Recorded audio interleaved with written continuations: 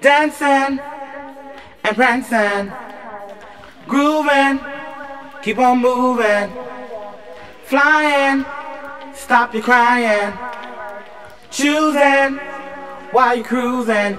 Music is the answer to your problems. Keep on moving, then you can solve them. If you feel that you can't take no more, and your feet are headed for the door, gotta keep on dancing and prancing, grooving, keep on moving, flying, stop your crying, choosing while you're cruising. Music is the answer to your problems. Keep on moving, then you can solve them. At 12 midnight I'll be waiting for you, so don't forget what you have to do. Gotta keep on dancing and prancing, grooving, keep on moving, flying, stop your crying, choosing while you're cruising. Music is the answer to your problems. Keep on moving, then you can solve them.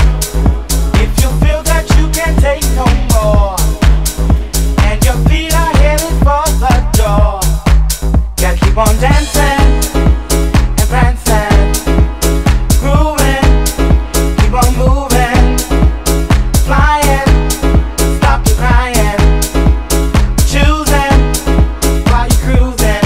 Music is the answer to your problems.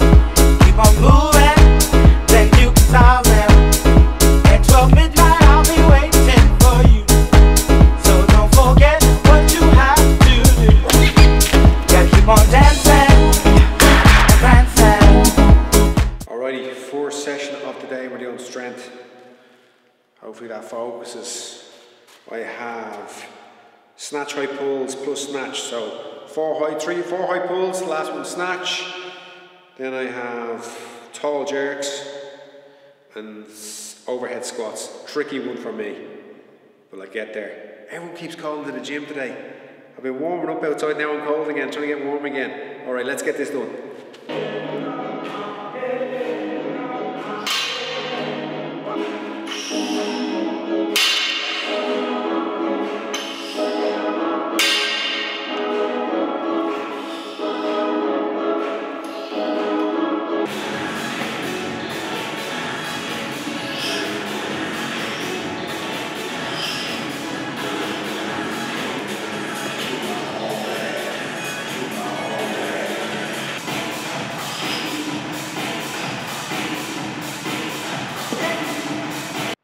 Where has the day gone?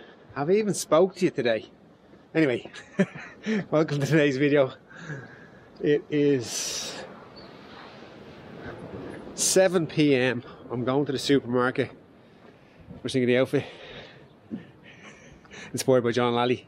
Not wearing the docks though, I should have the docks on, I haven't. I've got the zigs. Now, a couple of things to do. Gotta go supermarket. It is a super moon tonight, so the sun sets at 8:05, the moon comes up at 8:45, so it's going to be dark. Clouds are, you can see the clouds there. It's not playing ball. I scouted a location last night. I'm hoping it works. I've got to go there in the pitch dark and go down some stairs and over a cliff. But sure, that's what I normally do. So I'm going to do a time lapse of the supermoon. I just have to figure out what lens to use. I haven't figured that out yet. I don't need, like, you need to zoom the lens in on the moon, otherwise it just looks like a fucking dot in the sky, do you know what I mean? So gonna go pick up a lens and go from there. Now, if you don't know what these are, these are driving gloves for you peasants out there. Italian leather. It's all about the look, you know. Just, you can drive a car or you can drive a car. And that's it. Size 8.5. Italian leather. Grip the wheel better. Right, let's do this. So, quick scramble. I don't think this is going to work tonight because there's some clouds have rolled in. It's been cloudy for the last few days, so couple of issues. Sun's already set, so you're not going to get that blood red of the moon because it's too dark. When the sun just sets and the moon comes up at the same time, that's what you're looking for, because there's great reflection of the amount of light still in the sky, even though the sun is just set. Whereas now it's already gone down 3/4 of an hour, so I think you'll just have a big white ball. If it pops through the cloud, that's the problem. So I'm going to give it a go. I'm going to go to the 200 steps, the Camilla Beach, and go down the steps a little bit, and should have the rocks that are in the water there as the foreground, and give it a go. So I have 10 minutes to get set up and then do a little time lapse. If it works, it works. We'll give it a go. That's life, isn't it? So the steps where everyone runs up. It's pitch, well, it's not pitch dark, but it's a lot of brightness down here. Still a little bit of light left. I had to jump over the barrier to get down. Anyway, this is what I'm going to do. I'm going to have one tripod here. In the background you're going to see that is Alvor, and there's some rocks over here, and hopefully the moon is going to pop up. So I'm just going to get set up. Right, I've got about 50 minutes to kill, so I thought I'll do my first ever night vision shout out. Johnny Jitsu shout out. The first time I met Johnny Jitsu, he'd arrived, the first time I kind of knew him from the scene, but the first time I became like aware of him, he did I think it was Cage Contender or something like that. He didn't get paid, and nobody got paid. I think your man Ferguson was running the show, and he made a video because he used to do, "It's Johnny Jitsu here." It was always a bit of a joke, and then one time he went on all serious, as in, "I haven't got paid, I sold all these tickets and that fucker's gone offer me money," and I just thought, the power of video, to be able to get on a platform and say your word, I thought it was great. And then the first time I met him, I was like in MMA, it was just me doing videos and him doing his little Johnny Jitsu thing, and I don't think there was anybody else really doing much. And he came on holiday to the Algarve, and he gave me a shout. He said, "Look, I'm down in Albufeira, come down, pick me up, I'll come up to the gym with you." And he was one of these guys that I'd never met him before, like for me, but he got in the car, and then you know, there was no introduction. It was just like, "All right, let's do a video." You know, we were already mates, and we buzzed off each other. It was great crack, and he came over for a couple of training camps, and we did some great skit videos. We did the human punch bag, and we did the oos. What oos meant? It meant like hoosing your dog when you were a kid, you know. Jitsu here. Oh, teach yourself there, John. How are you doing, Ninja? What's the story? Not too bad, me old pal. Good to see you. Oh yeah, man. Good to be back in Lagouche or Lagos or whatever way you pronounce it. I've had a few questions, John, right? Yes, fire away, sir. A couple of people have been saying to me that you and John Redmond are the same person. That's a load of bollocks. Load of bollocks, man. Do you know John Redmond? Yeah, very mild-mannered kind of guy. Yeah. Chilled out. Yeah. Very articulate. He is very articulate, isn't he? Yeah, very articulate guy. Yeah. And that's not you then, isn't it? No, that's certainly not me. I'm a fucking scumbag. Listen, the other thing is that oos that you say all the time. What's that mean? Well, basically, oos came from when I was a kid. We had a little dog called Tyson, and when anyone used to mess with me on the road, I used to say hoose. But being a part of the martial arts game, the whole word developed from hoose into oos, and that's how we got to this point. So it's from Dublin then, isn't it? Yeah, it's from Dublin. It's not Japanese at all? Yeah, it's more of a fucking Kulak thing. It is, north side. Hoose! The fuck? Well, he's a mad cunt, but he's a good lad. He's a good solid lad. He'll always be there for you. So, Johnny Jitsu, keep on rocking, son. Keep on rocking. In the meantime, the moon is peering through some clouds here, and I think it's gonna look kind of special. Didn't have much truck in it at the start. There's a big deep layer of cloud, had kind of like, it's a high layer of cloud, but the moon, because it's so strong, because it's so big, it's peering through, so I'm getting some light on the camera, so the time lapse might actually look alright. I might actually save it at the end of the day. Anyway, the other thing about the full moon is you need to get into the sea and energise yourself with the water, obviously naked. So I'm going to do that too, because, you know, I'm trying to get back to nature. There's a lot of things. Actually, he was on the Paddy Houlihan show, Kiefer Crosby, and he was saying like he realised now all the stuff doesn't mean jack shit. You can't wear your clothes out, you can't drive your fancy car, you're just stuck in the gaff with what means stuff to you, which is your family or yourself. So back to basics. I'm going to get into the ocean and wash myself with the lunar energy that is the super moon.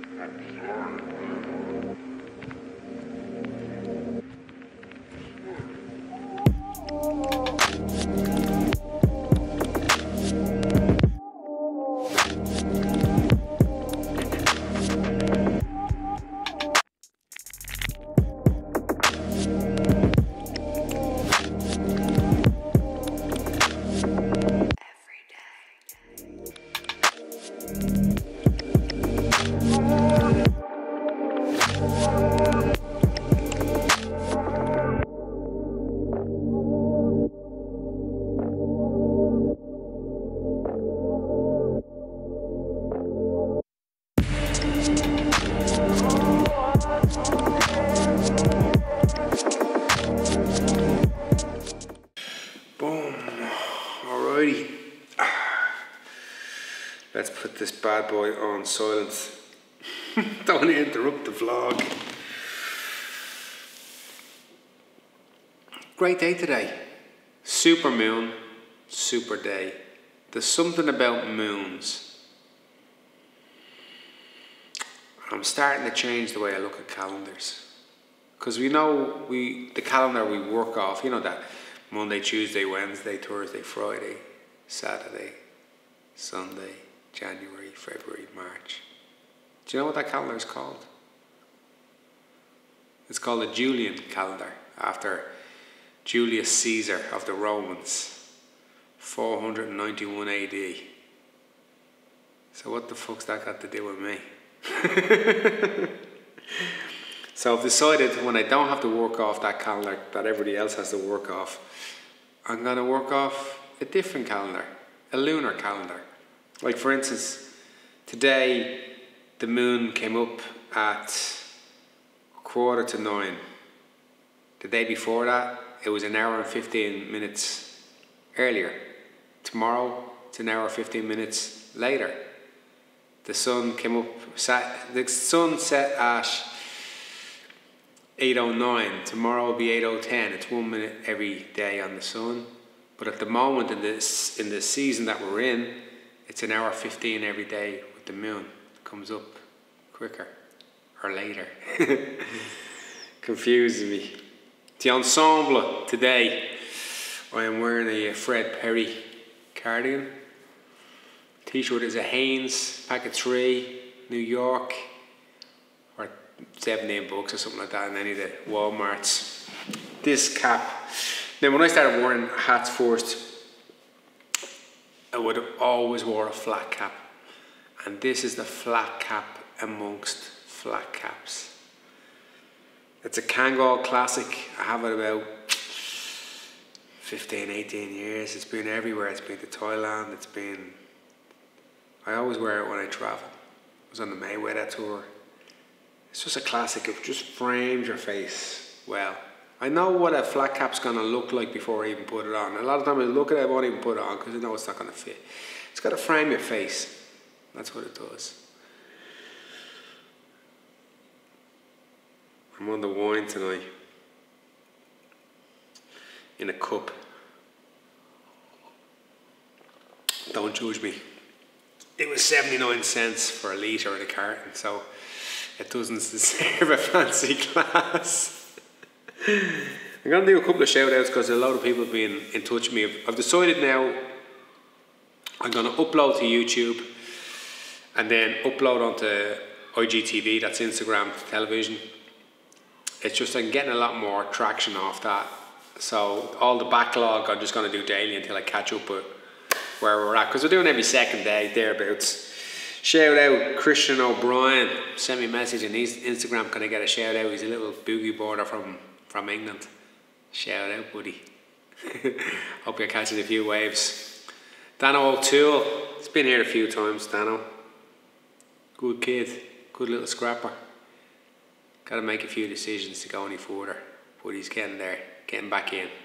Good lad. Liam from New York. Liam looks after us in New York for security. When we go to New York, Liam's there with his crew and they look after us like impeccably. Last time we were in some rough neighbourhoods like Brooklyn and Staines and all that, and the boys always look after us well. So shout out to Liam. Said I got him to do a bit of a workout. Shout out to Jerry Vegas, Brother Rabbit, Brother Bourne, Jerry Vegas. Jerry's a bit of a character. You always hear him laughing. Very little quiet with Jerry. Always laughing. Always making a noise. Always making a racket. Always making a buzz. He's a buzzer, it's Jerry. Made a nice little film of his 30th birthday party. Good lad. And his brother found Jesus. Which is great. It's a positive, you know. People think it's funny, I think. But it's not. It's serious. It's a good positive. You gave me a blessing the last time and I appreciate it. Who else had I got? Shout out to. That was it. There was something I wanted to talk about and what was lessons I've learned in life. And that got me thinking about, there was a podcast, I had it downloaded by a guy called Randy Pausch. Paush. Look it up. And it was called The Last Ever Lecture. So if you were to give your last ever lecture, what would it be about? Turns out it was his last ever lecture because he was dying of pancreatic cancer and he was a lecturer. And he spoke about his boyhood dreams and lessons learned. I won't spoil it on you, look it up. It's a guy who knows he's going to die in a couple of months, but yet is in great shape. And he's not looking for sympathy, he's just talking about how things turned out for him when he had dreams and stuff. It's a really uplifting piece of audio. I've watched that on video, but I used to have it on audio on a podcast and I thought it was great. And then it got me thinking about what were my boyhood dreams. I didn't have many boyhood dreams, and I think I fulfilled them all. My first one was I wanted to be a painter like my father, which I did at like 14. Left school at 14, got an apprenticeship, got that. The other one was I wanted to be able to drive any car, just get into a car and drive it, any car, you know. I think that was down to watching people. I think it was John Sheen actually. I'd seen John Sheen get into a car and then get into a different car and then a different car and just get in no water, you know. And I've achieved that. And the other one was, kind of made me laugh, was with a chipper across the road from us. And I wanted to be able to just go over and buy a bag of chips and some cod any day I wanted. And I think I've achieved all those goals. They were my boyhood dreams. And the other thing was I wanted to talk about lessons learned. And they were, I suppose one of the biggest lessons I ever learned was you never know who the fuck you're talking to. It might just be God. It might just be Jesus. And don't be underestimating people. And a funny thing happened to me. I get this message one day. I get a lot of messages during the summer, people coming on holidays and they're looking for someone to train, and they type in Lagos, Jiu-Jitsu, MMA, whatever. And my gym is the only one that has a fucking website and pops up, and I just get these emails and messages. Most of them I don't answer, especially if you start off with can I borrow a gi or how much is a class or any of that shit. Like, I'm not interested. If you don't, just tell me what you want and you want to come training, great. But if you want to ask me a bunch of questions, you won't get an answer back. For some reason, I get this Facebook message of a guy called Chiu Kwong man, right? So this thing pops up on Messenger. Hey, I'm in Lagos in the summer with the family and I train jiu-jitsu. Could I come and train in your school? And I was like, of course. But he didn't have a profile picture. He had this like painting of like, it would look like some Chinese landscape. So that was that. Then I got another message off him to say, hey, I'm staying in this place. Can you have a look at it for me and tell me what you think? Now, I'm not your tourist guide, you know what I mean? I haven't met you, so why the fuck would I be giving you advice on where you're staying? But for some reason, I clicked on it, and it turned out to be Toby One's place, the famous DJ from Lagos. And I wrote back to him and said, yeah, actually a mate of mine owns that gaff on the Airbnb. It's a lovely spot, it's close to the gym, blah, blah, blah. Is this your real name? Thinking like, you know, it just has this, you know the way some people have these like fake names. And he goes, yeah, that's my real name. I'm half Chinese. It's like, all right. So that was all I thought of it. I didn't think anything else of it. And one day, this dude walks into the gym, a few months later, and he looked like Cain walking the earth.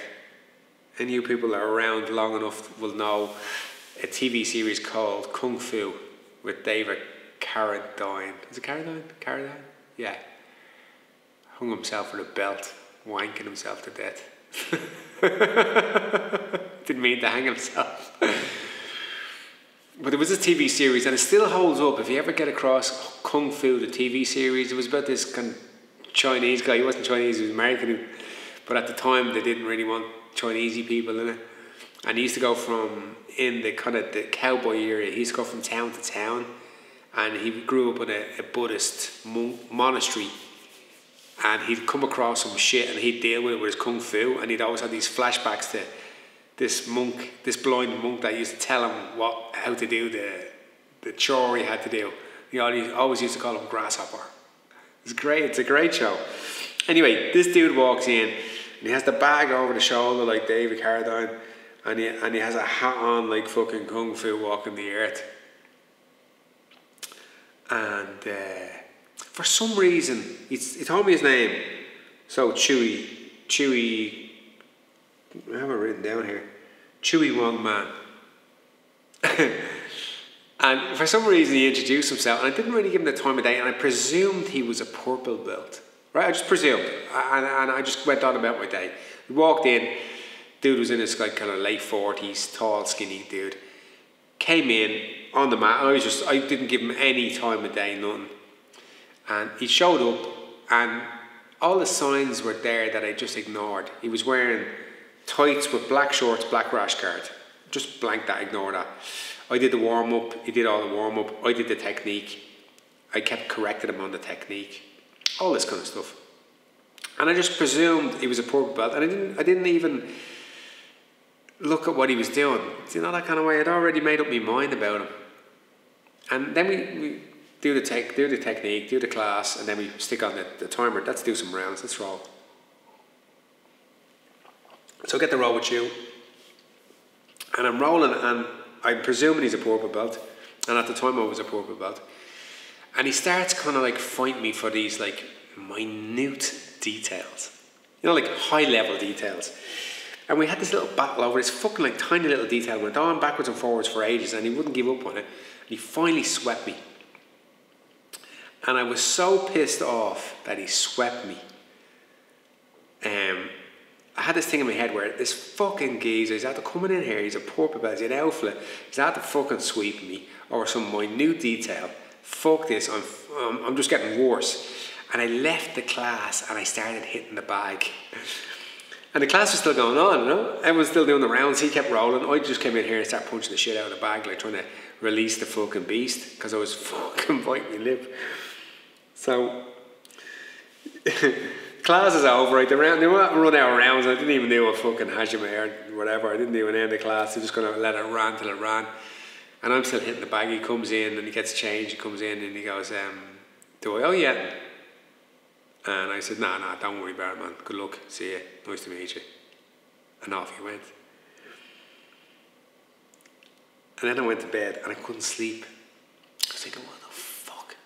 I'm just fucking getting worse. Do you know what? I'm just getting fucking worse. I'm at this fucking jiu-jitsu thing for since fucking ever. I'm going nowhere. Bums are coming in and beating me. Do you know what I mean? So I was like, who the fuck is that guy anyway? So about 3 o'clock in the morning, I fucking just sprung out of bed. I went on the computer, I started typing in his fucking name. And I put in his name, and not only is he a fucking black belt, He's Braulio Estimo's fucking first ever fucking black belt. And here's all these like videos of him all over the place. He's on the Globetrotter fucking thing instructing. You have these guys rolling with him and they're describing what it was like to roll with him. And I thought, motherfucker. If why the fuck didn't he say he was a fucking, wouldn't he say who he was? Like, he could have like taught the class. He could have fucking showed us some shit. And then I just thought, why are you just making this about you, Colin? He just wanted to come in and go to a class and say nothing, get on with his life. And I missed it. And that was, the lesson learned was, be aware of the signs that's right in front of you. Like the first sign was the, you know, he was wearing a black rash guard, black shorts, the way he moved, the details, all those things. There was 3-4 things that flagged. And I just had already, no, I've made up my mind. No, I'm done with that. He's only a purple belt. He's an alpha. He's whatever. He wasn't. And it was a good lesson learned. Anytime you want to come back, Chewie, you're more than welcome. More than welcome. Learned me a good lesson that day. What else did I learn today? It's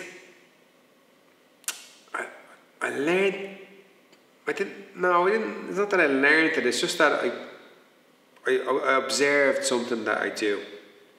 Like today, it was a supermoon. For the last few days, it's been cloudy here, and I'm like, this is not going to happen. I went out yesterday to kind of recce a fucking spot, and I was like, And then today, I was like, do you know what? I'm going to go down to the fucking Camillo Beach, down to the steps, and get the rocks there as the foreground, and then the moon coming up. Then there was just like really heavy cloud all day, never cleared. And then I had that photo pills app to show me where the moon's coming up, and I went down, got there, no moon. The moon's up already, but there's no sign of it. It's bang behind the clouds, and next of all of a sudden it just started kind of, I just see this line of light. I thought, fucking yes. And it was glorious, do you know that? It was fucking glorious. I sat there for an hour in the dark until it became light. And when that moon came through, the energy of it, you got to start seeing what's the reality of things now. Now that you're sitting and watching, now that you can now in the quiet, what really is the bigger picture? Like the moon is a big thing, the seasons are a big thing, the climate is a big thing, the earth is a big thing, and just appreciate the fucking thing. You miss it in the noise of the way we've been going along with our flashy cars and our flashy clothes and our loud music and our fucking Beats headphones and all that shit. Just fucking listen for it. Do you hear it? Quiet. It's great.